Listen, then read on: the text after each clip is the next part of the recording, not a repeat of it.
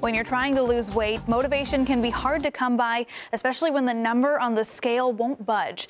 But new technology is making it easier to track your progress by creating images of your changes in 3D. I decided to see for myself what the Fit3D system was like. Take a look. Step up onto the electrodes, placing your heel. It's an in-depth look at your health. Fit3D is a body scanning system that allows people to evaluate their body shape and fitness progress over time. Images really are able to help them understand exactly what's going on and what changes are happening. First, users take a body composition test for a breakdown of things like body fat and lean muscle mass.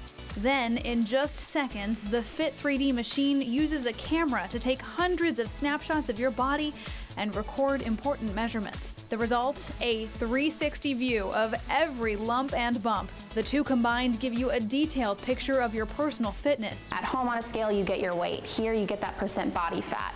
You get to see how much lean muscle mass you're gaining. And then when you hop on that 3D body scanner, as compared to a photo, you can't really see those exact measurements. Even if you can see a difference, you can't count how many inches you lost. It's a revealing but accurate picture and could be just the motivation you need to get back in the gym. All right, so I admit I'm still adjusting to looking at my little purple avatar. It's kind of weird to see such an accurate model of yourself, but it's a very cool system. It's basically, it's a private account that you create for yourself. Right. Okay. So only you can see your information and you can share it with your trainer if you choose. But you go and you get the scan and then you look at your numbers, and it really takes you beyond just that weight on the scale to see if you can better analyze your entire body as far as where maybe it's going up because you're building muscle. You never know.